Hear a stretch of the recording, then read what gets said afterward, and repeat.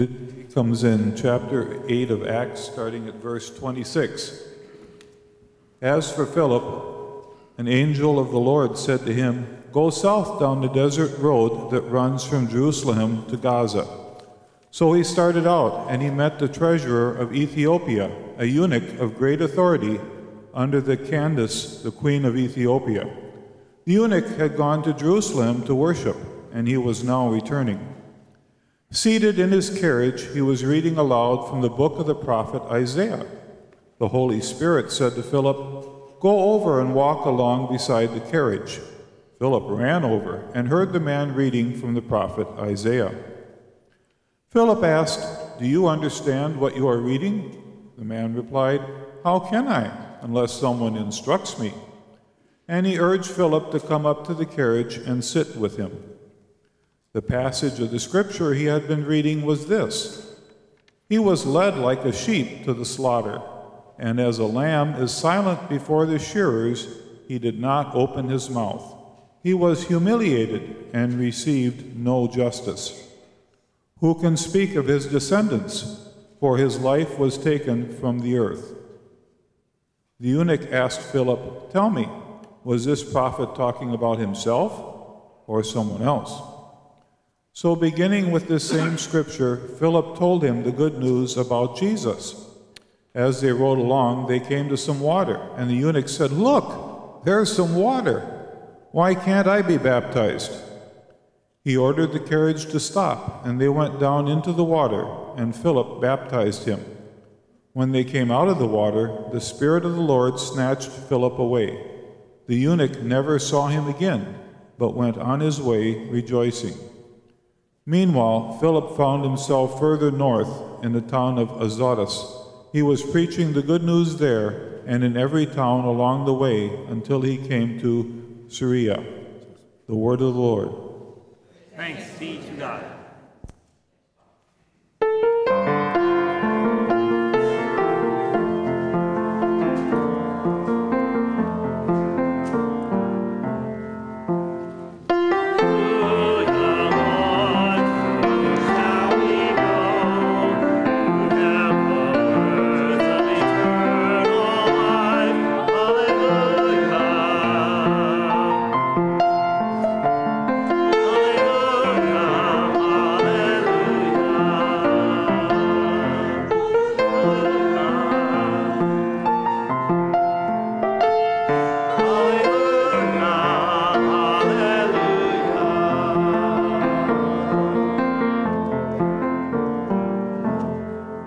Gospel according to St. John, the 15th chapter.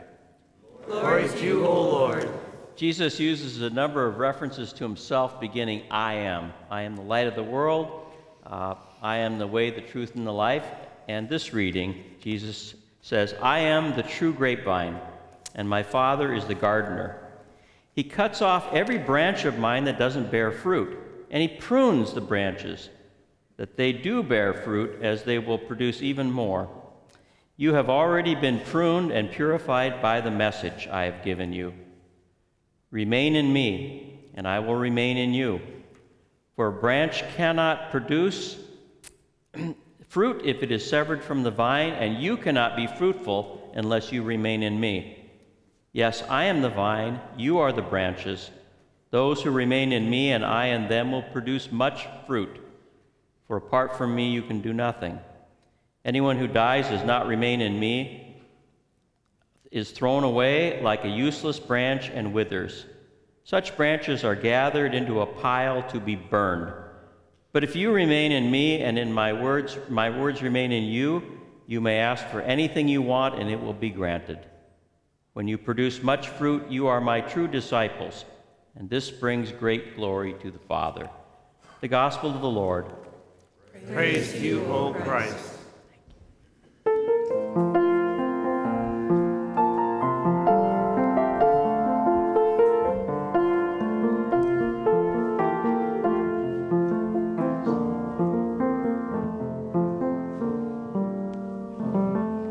Please be seated. I really wanted to preach on the eunuch today. I'm sure you wanted to hear more about the eunuch. 8 times, I think they mentioned the Ethiopian eunuch. And I thought, well, there's Jesus talks about pruning, and we have the eunuch, but no, we're not going to go there today. We're not going to talk about eunuchs. We're going to talk about that image that Heidi elaborated on, about the vine and the branches.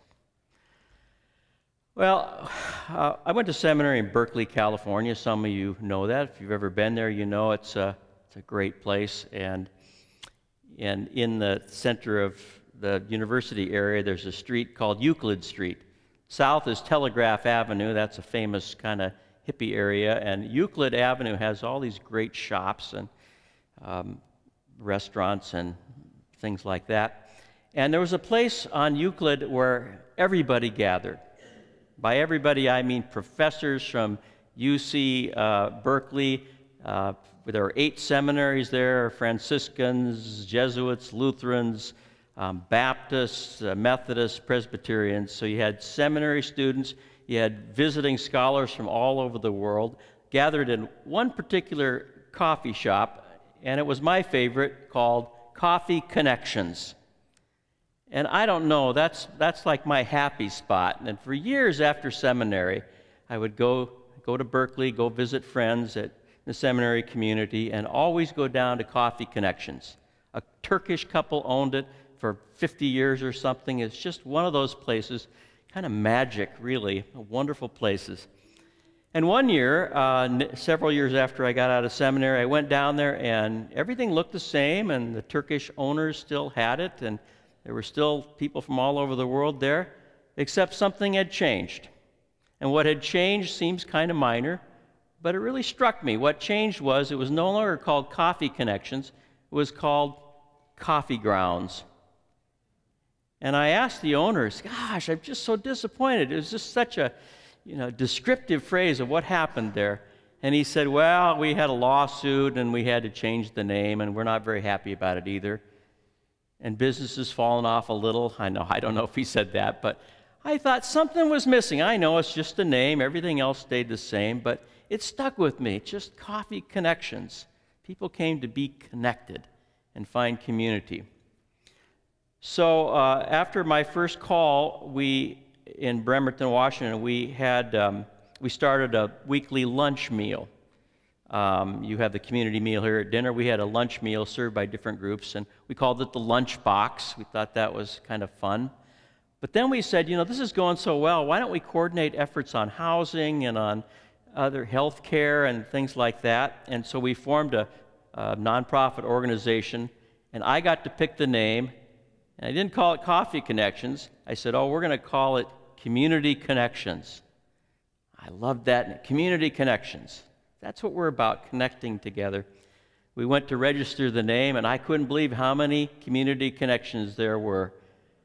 We couldn't use that name, and it's just really caught on fire, the word Community Connections. And so we ended up being Community Connections of the Greater Rice Lake Barron County Area Incorporated, something like that. Community connections. People need to be connected. And that's what we did. We had the meal, and we sit down with folks very different from ourselves and try to find our commonality. Well, I think the problem no longer is the idea of connection. I think maybe one problem that we have now is we're too connected. We're too connected to the wrong things. Too many things. Maybe that's a better way. Maybe not the wrong things.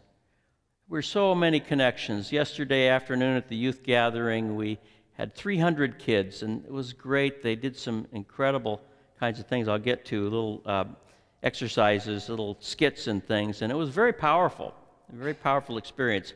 We went to lunch, and we had to wait our turn for our table to be called, and every single person at the table pulled out their phone, and usually it's me, so I'm not picking on the kids. This is all of us. Every single one. We had a little quiet time, and I'm thinking, gee, I want to get to know these kids better. Here's our quiet time.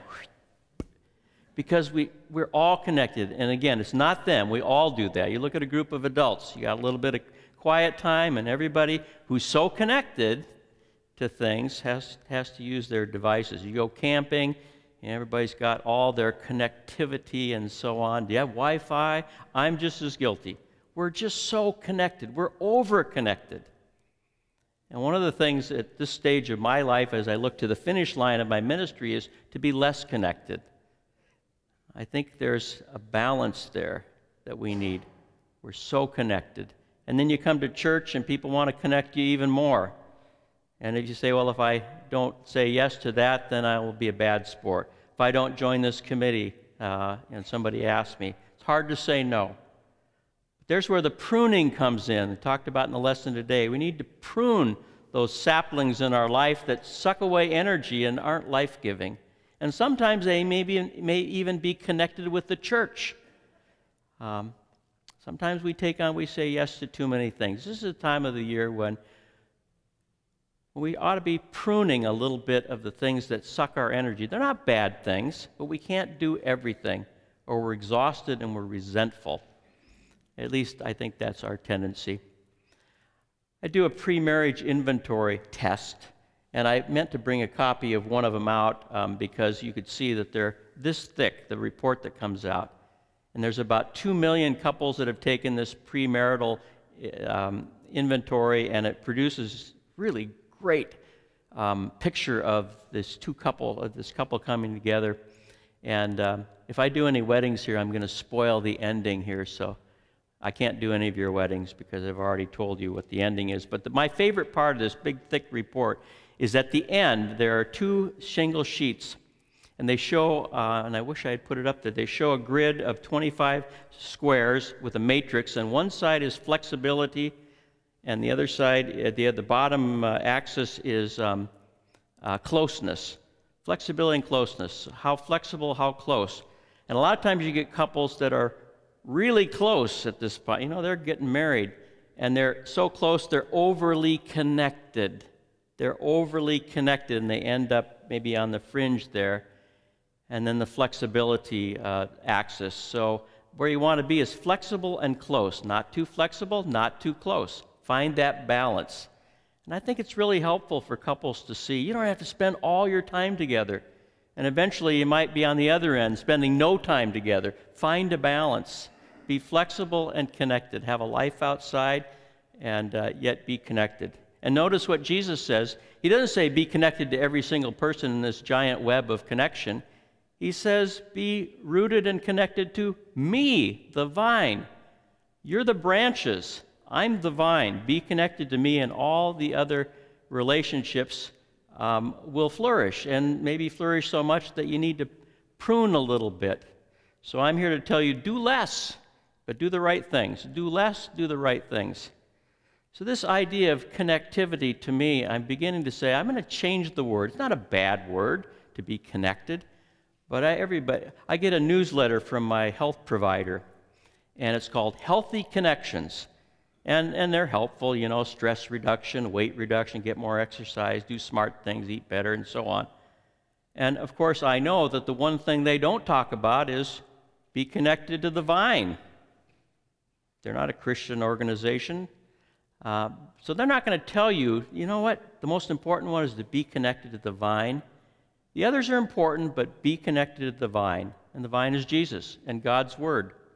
And a lot of times churches get so busy, we forget why we do the things we do. We have all kinds of committees. We're rushing around doing good things, and we forget, no, wait a minute. How does this introduce people to Jesus? How does this connect people to God's Word? Are we just piling on more connections that sap energy, or are we really helping to be a part of giving life in Christ? Compassionate, not compassion, the health cabinet yesterday had a seminar. I couldn't be here. I hope it was about care in the name of Jesus. That's a good thing.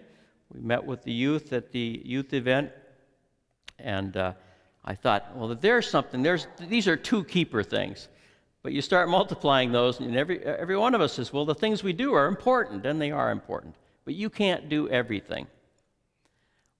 So instead of the word connection, I'm going to try another word that I think is particularly helpful and gets away from connectivity. And I thought of this because there was a church in my hometown of Tacoma that formed in the 70s, and it's like 10, 12, 15,000 members, called Life Center, Assembly of God, filled with a lot of former Lutherans and Methodists and Presbyterians.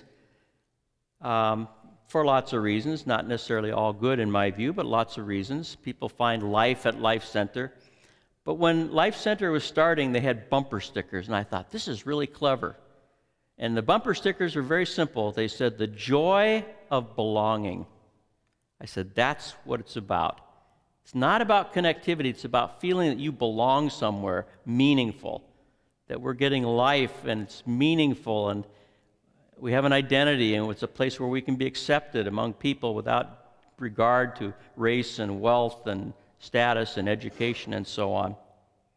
And yesterday I thought about that joy of belonging when I saw the kids called forward by they had two hip-hop leaders, musicians. One I know pretty well, Dave Shearer, and another one I hadn't met before named Joe Davis. He was black and David is white, and they do this hip-hop, and it's just powerful. I know my hip-hop, you know that. But I'll tell you, Christian hip-hop is just powerful with these kids. They call the kids up, and they had them do these skits where they said, I want you to reenact something like a bad scene, like a kid being bullied, or somebody that's hurting and others pass by on the other side of the road. So they're up there on the stage enacting it like clay. Yeah, they're moving them like clay models. And then they say, freeze.